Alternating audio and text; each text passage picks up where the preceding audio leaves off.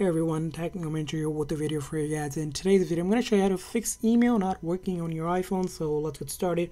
Very first thing is pull up the email and then swipe up to close it, and then pull down or pull up your control menu and put your phone on airplane mode briefly, and then turn it off. You want to make sure you have a good strong internet connection through Wi-Fi or cellular data, and then you're going to relaunch the app and it should get your email.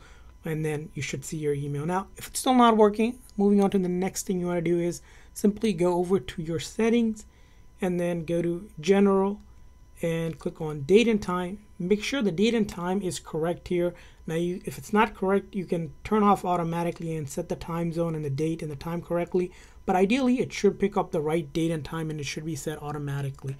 Now, after you have done that, the next thing you're going to go ahead and do is, starting from the main settings here, we're going to go to essentially our apps, and then we're going to look for the mail app. So we're going to go to the M section here, right, click on mail, and in the mail here we're going to see the accounts that we have. As you can see here, I have 3 different mails configured on my iPhone, and for each mail what you're going to do is, right, you're going to make sure first of all mail is turned on. So that's going to be an important step. So go through each of them.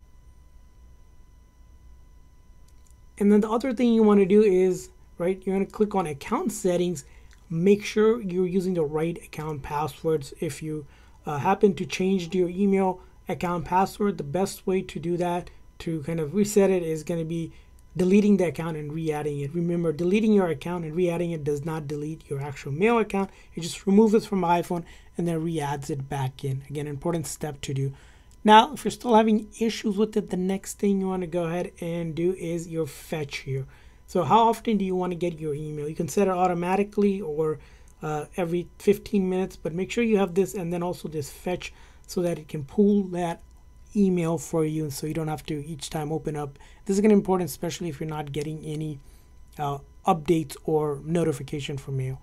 Now, if you haven't done this, the next thing you're going to want to go ahead and do is simply restart your phone. You can pull it down from the top here. Just click on that power icon.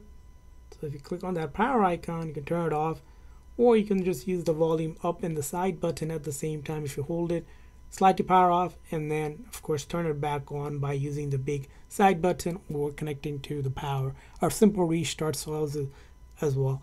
Now, if you're still having issues, the next thing to do is in your setting, starting from the main settings here, we're going to go to General and then software update our phone software. Sometimes the update might be necessary to get the latest email.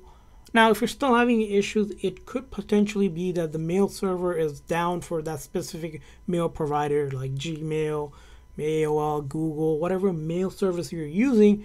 You want to go ahead and check if it's down. So you can take a browser and just Google search, is Gmail down, something like that, and see if there's any report of reporting that it is down. If it is down, you just have to wait until they fix their service. It does happen time to time, but it is a thing that you want to account for.